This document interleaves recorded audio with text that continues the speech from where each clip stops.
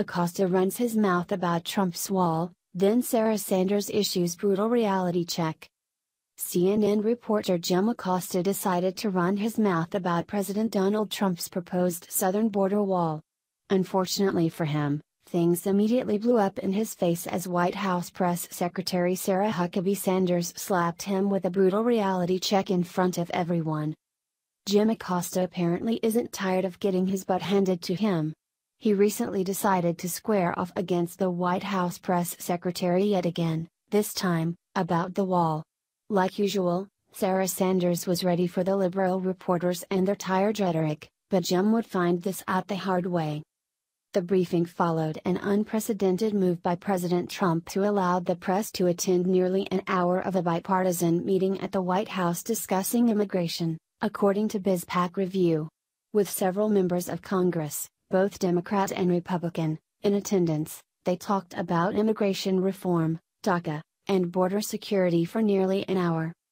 Despite doing what no other president has done before, President Trump still caught heat from the usual suspects. Among them was CNN, as Jim Acosta decided to mouth off about the wall during the press briefing that was held with the press secretary later. Talking about Trump's promise of border security, Acosta bluntly asked Sarah Sanders if negotiations include the wall.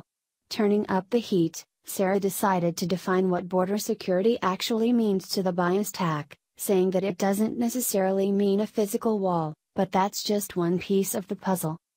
Apparently wanting to press his worthless question like always, Acosta decided that he wasn't done being dragged around the press room floor and tried to rephrase.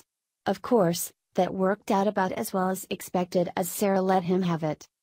If Democrats aren't in favor of protecting American citizens, then I think we have hit a sad day in American history, Sanders began, as the Daily Caller reports. But, I don't believe that to be the case because as we heard many of them say as they sat around the table that they are committed to border security, she continued. They do want it and most of them have voted for it previously before this legislation hit the floor. Oddly enough, the purveyor of leftist propaganda still hadn't had enough and tried to ask the question again, but that would be the last time. Just like that, Sarah issued a brutal reality check to Acosta, saying, "Jim, I'm not negotiating with you. I'll let Congress take care of that." The devastated look on his face after that just about summed it up perfectly. In the end, Sanders is exactly right. As much as the liberal media would like to believe that they're in control and bend politicians to their will, they're flat out wrong.